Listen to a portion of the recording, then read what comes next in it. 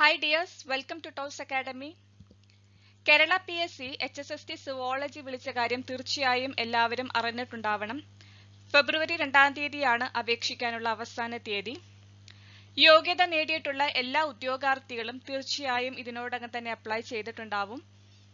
ഈ ഒരു വീഡിയോയിൽ 2018 നടന്ന HSST zoology question paper analysis ആണ് ചെയ്യുന്നത്. ടോസ് അക്കാഡമി വിവിധ വിഷയങ്ങളിൽ HSST കോച്ചിംഗ് പ്രൊവൈഡ് ചെയ്യുന്നുണ്ട്. We provide coaching for botany, zoology, physics, chemistry, mathematics, economics and English. കോച്ചിങ്ങിന് ജോയിൻ ചെയ്യാൻ താല്പര്യമുള്ളവർ ഈ ഒരു നമ്പറിൽ കോൺടാക്ട് ചെയ്യാവുന്നതാണ്.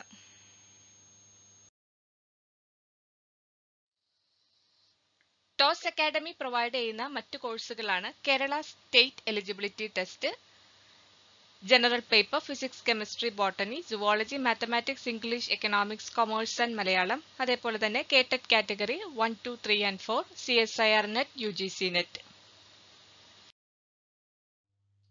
സോ ടോസ് അക്കാഡമി കോച്ചിങ്ങിലുടനീളം പ്രൊവൈഡ് ചെയ്യുന്ന കാര്യങ്ങളാണ് ഇവിടെ പറയുന്നത്.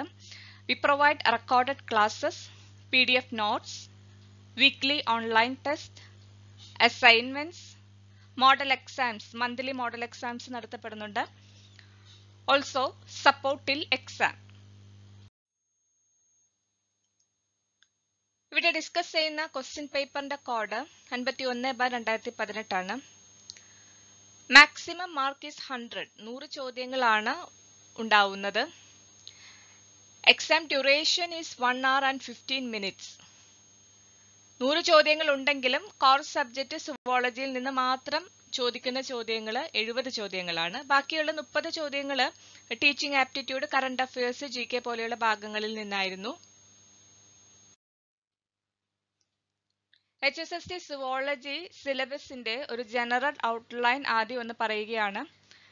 സിലബസിൽ വരുന്ന പ്രധാനപ്പെട്ട ഭാഗങ്ങളാണ് systematics and evolutionary biology, physiology and biochemistry, microbiology and immunology, cell, molecular biology and biotechnology, genetics and developmental biology, ecology, ethology, biodiversity conservation and biostatistics, biophysics and bioinformatics, recent developments in zoology, research methodology and teaching aptitude. ഇത് കൂടാണ്ട് GK പോർഷൻസും വരുന്നുണ്ട്. Question paper analyse ചെയ്തപ്പോൾ മനസ്സിലാക്കിയ ഒരു കാര്യമാണ്, എല്ലാ മൊഡ്യൂൾസിൽ നിന്ന് ചോദ്യങ്ങൾ ചോദിച്ചിട്ടുണ്ടായിരുന്നു. ഏറ്റവും കൂടുതൽ ചോദ്യങ്ങൾ ഉണ്ടായിരുന്നത് ഫിസിയോളജിയിൽ നിന്നാണ്, 13 ചോദ്യങ്ങൾ ഉണ്ടായിരുന്നു. ദെൻ മോളിക്കുലാർ ബയോളജിയിൽ നിന്ന് 11 ക്വസ്റ്റ്യൻസ്, ബയോകെമിസ്ട്രിയിൽ നിന്നും എക്കോളജിയിൽ നിന്നും 9 ചോദ്യങ്ങൾ, ഡെവലപ്മെന്റൽ ബയോളജിയിൽ നിന്ന് 8, ഇമ്മ്യൂണോളജിയിൽ നിന്ന് 4, ജനറ്റിക്സിൽ നിന്ന് 4. ഇതൊക്കെയാണ് പ്രധാനപ്പെട്ട ഭാഗങ്ങൾ. ഇത് കൂടാണ്ട് മറ്റ് മൊഡ്യൂൾസിൽ നിന്നും 1-2 ചോദ്യങ്ങൾ വീതം ഉണ്ടായിരുന്നു. സുവോളജിയുടെ ക്വസ്റ്റ്യൻ പേപ്പറിൽ ടഫായിട്ടുള്ള ക്വസ്റ്റ്യൻസും മീഡിയം ലെവൽ ക്വസ്റ്റ്യൻസും വളരെ ഈസി ആയിട്ടുള്ള ചോദ്യങ്ങളും ഉൾപ്പെട്ടിട്ടുണ്ടായിരുന്നു. സോ സെലക്റ്റഡ് ആയിട്ടുള്ള ഏതാനും ചില ചോദ്യങ്ങൾ മാത്രമാണ് ഈ ഒരു വീഡിയോയിൽ ഉൾപ്പെടുത്തിയിരിക്കുന്നത്. സോ നമുക്ക് ചോദ്യത്തിലേക്ക് പോകാം. A DNA strand having the base sequences of ATT, GCC, AA, TAC is mutated to ATT, GCC, AA, GAC. The mutation that occurs is termed as. ഇവിടെ മ്യൂട്ടേഷൻ സംഭവിച്ചിരിക്കുന്നത് തൈമിനാണ്. Thymine is mutated to guanine. That means a pyrimidine is mutated to purine. So ഇവിടുത്തെ ശരിയായിട്ടുള്ള ഉത്തരം എന്ന് പറയുന്നത് option D ആണ്, ട്രാൻസ്ഫേർഷൻ. A pyrimidine is mutated to purine. So ശരിയായിട്ടുള്ള ഉത്തരം ട്രാൻസ്ഫേർഷൻ ആണ്. അടുത്ത ചോദ്യം, methylation of DNA most commonly occurs in the sequence of. ഇവിടെ റൈറ്റ് ഉത്തരം എന്ന് പറയുന്നത് ഓപ്ഷൻ D ആണ്, CpG. The next question, TH cell, that is T helper cell, generally recognized antigen combined with. Options: class 1 MHC molecule, immunosuppressant, class 2 MHC molecule, none of the above. ഇവിടെ ശരിയായിട്ടുള്ള ഉത്തരം എന്ന് പറയുന്നത് option C ആണ്, class 2 MHC molecule. Class 1 ആയിരുന്നെങ്കിൽ TH ആയിരിക്കില്ല, അവിടെ cytotoxic T cells ആയിരിക്കും.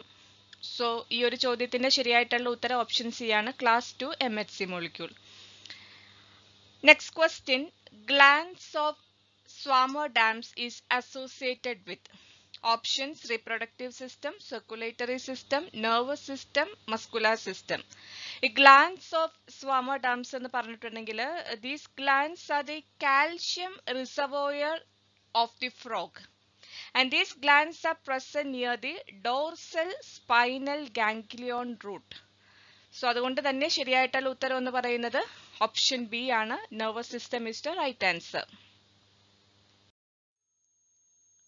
The next question: sensory hair cells in the cristae ampullaris contact. ഇവിടുത്തെ ശരി ഉത്തരം എന്ന് പറയുന്നത് ഓപ്ഷൻ ബി ആണ്.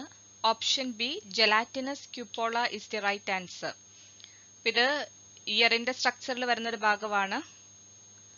അടുത്ത ചോദ്യം: severe combined immune deficiency is a genetic defect due to deficiency of? ഈ ചോദ്യത്തിന്റെ ശരിയായിട്ടുള്ള ഉത്തരം ഓപ്ഷൻ ഡി ആണ്. Adenosine D aminase is the right answer. Option D adenosine D aminase is the right answer. So Xavier combined immune deficiency എന്ന് പറഞ്ഞിട്ടുണ്ടെങ്കിൽ അതൊരു genetic disorder ആണ്. T സെല്ലിന്റെയും B സെല്ലിന്റെയും ഫംഗ്ഷനെ അത് ബാധിക്കുന്നുണ്ട്. ഇതിനെ ഒരു ബബിൾ ബേബി ഡിസീസ് എന്നും പറയാറുണ്ട്.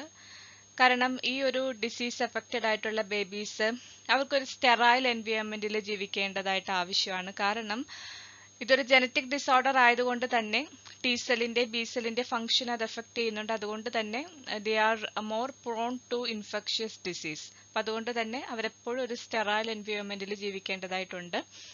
So they are also known as bubble baby disease. അടുത്ത ചോദ്യം: which one of the following is not an extra embryonic membrane?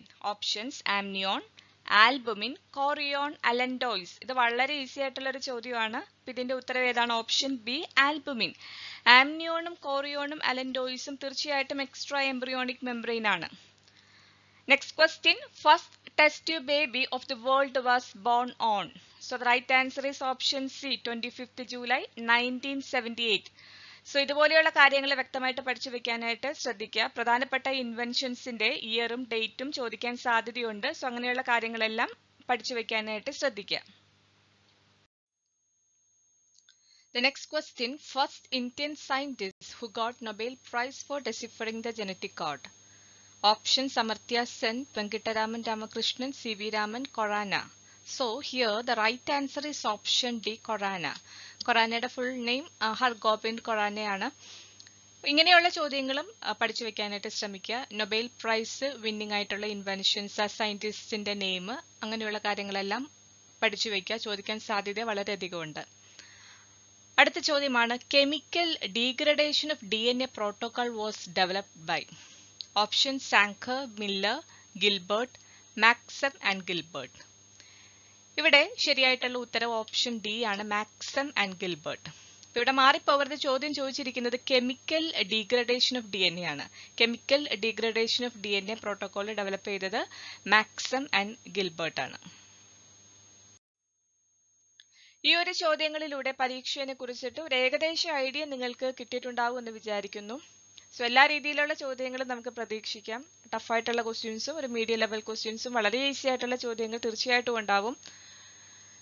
ഈ പരീക്ഷയിൽ നെഗറ്റീവ് മാർക്കുള്ള കാര്യം എല്ലാവർക്കും അറിയാലോ. അപ്പൊ അതുകൊണ്ട് തന്നെ കൂടുതൽ MCQs പ്രാക്ടീസ് ചെയ്യാനായിട്ട് ശ്രമിക്കുക. 10 ചോദ്യങ്ങളാണ് ഈ ഒരു വീഡിയോയിൽ ഉൾപ്പെടുത്തിയിട്ടുള്ളത്. ബാക്കിയുള്ള ചോദ്യങ്ങൾ മറ്റൊരു വീഡിയോയിൽ ചെയ്യാം. So thank you for watching the video.